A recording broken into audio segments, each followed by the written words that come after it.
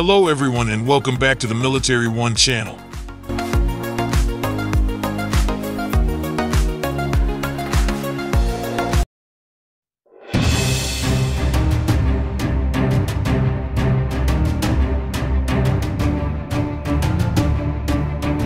The B-21 Raider, the Air Force's next stealth bomber, will be unveiled to the public for the first time in early December, and the launch of the B-21 will take place sometime in the first week of December.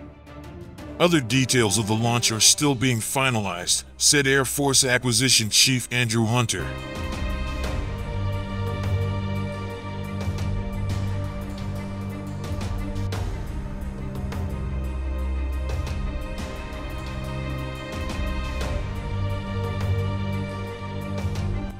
This will be the first time the Air Force has launched a new bomber since the B-2 Spirit's November 1988 debut at Air Force Plant 42 in Palmdale, California. The B-2's first flight took place in July 1989.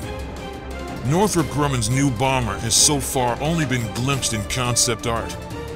Its first flight is expected to come sometime in 2023, a few months after launch. Northrop said in a release following Hunter's announcement that the date of the first flight would be set based on ground test results.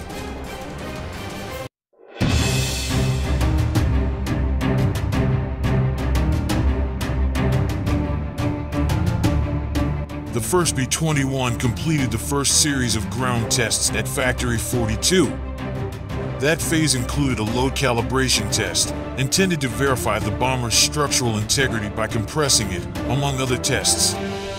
To date, 6 B-21 test aircraft have been assembled at Northrop Grumman's Palmdale facility.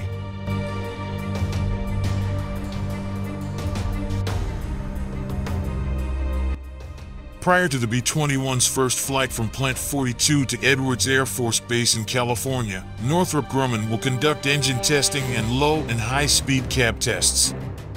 Formal flight tests for the bombers will take place at Edwards.